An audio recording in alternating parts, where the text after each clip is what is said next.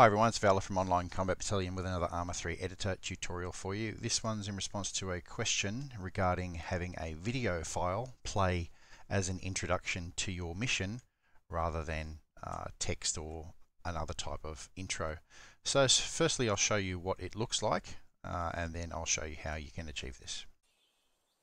So here we are in the mission, we've loaded in and now we have a video file play. And then the video file ends and we're in the mission. You'll notice there was a slight fade prior to the video playing, which I'll show you how to do. I'm not 100% sure how to do the fade out after the video, but this is just the basics of getting a video playing in your mission. So now I'll show you how to achieve that. So in the editor we've saved this mission, and this is just a playable unit and nothing else at this stage, just for the purposes of this demonstration. So I've already saved this scenario. Now I'm going to go to Open Scenario folder, and this is the scenario folder. So we have the mission SQM, you don't need to touch at all, and then we have init.sqf and initPlayerLocal.sqf. If you're confused about how to create an SQF file, just right click in the folder, go to New, Text document, and then let's just call this test, and instead of having txt at the end we just change that to sqf. Windows will then ask you if you want to change the file extension, just say yes, and you now have an sqf file that the game can read, but we don't need that, so I'm going to take that out. So in initPlayerLocal.sqf we have a very simple little code, and that is just, as you can see here, whoops, let's go back to here. It is just sleep 2, which is the delay between the mission loading and the video playing, and then just play equals then the file name .ogv and spawn bisfnc or function play video. So when the mission loads via that file, it will actually play the video. Now if we have a look at the init.sqf, again this is just a simple little code to have some black fading at the beginning of the video. Not quite sure how to have that at the end of the video, so if you can work out how to do that, or you know how to do that, let everybody here know, which would be really helpful. And that is really all you need to do to have the video file play. Now the video file itself, converting that to an OGV is a little bit of a punish. So I'll show you how to do that. It's not all that bad, but let's get into it. Okay, all you need to convert a file to an OGV, which is the required file type for Arma 3 to recognize it in the codes. We just go to Media, Convert Save, add a file. Now I've got a few files in here. I'll just select, let me see. Let me grab that one and I'm going to open it. Then we need to go to Convert Save, and you need to have Convert checked. And in here you're probably not going to have OGV, so what you need to do is click on this little icon, select OGG/OGM. In the video codec you're going to go down and select Theora. I would select the bit rate to be, actually we'll leave it at that for the sound. Okay, and the audio codec, we need to select Vorbis, and here we're going to change the sample rate to 4100 or 44100,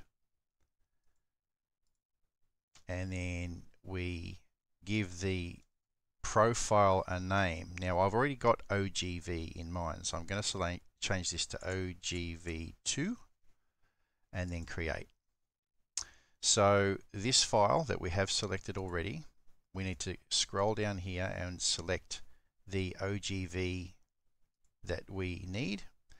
Then we're going to select the destination that it's going to go in, and I'm going to call this ogv test, and we're going to select file type as all, and at the end of this where you've got mkv, we're going to take that out and we're going to put ogv, and then we're going to click save, and then we're going to click start.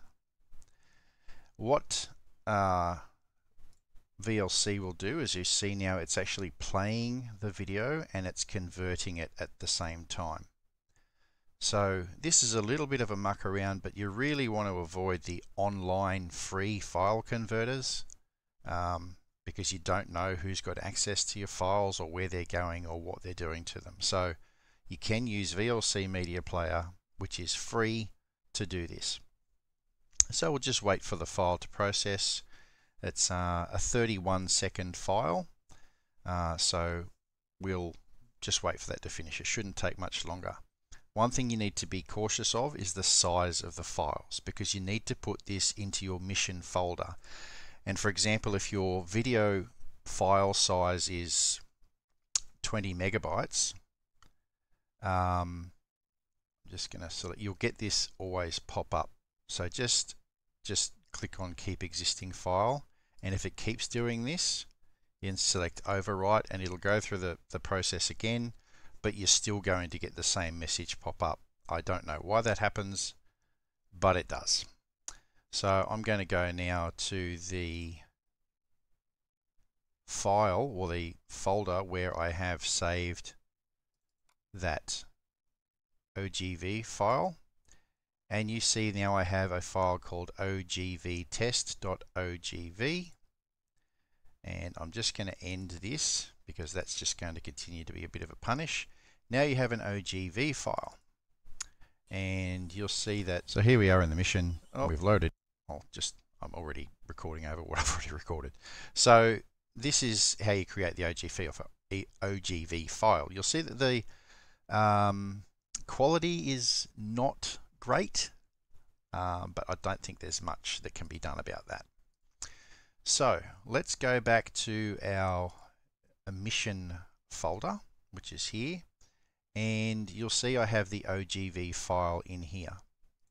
So as I showed you earlier, if you have the init.sqf with the following code for a little bit of black fading beginning prior to the video, then you have your initPlayerLocal and this code in there, and you have your ogv file. When the mission starts, your ogv file will play. It's pretty much as simple as that. There's really not that much more to it. The most difficult part is converting an MP4 file or an MPEG file or whatever you have to the ogv file, but I've already shown you how to do that. It's not a big deal.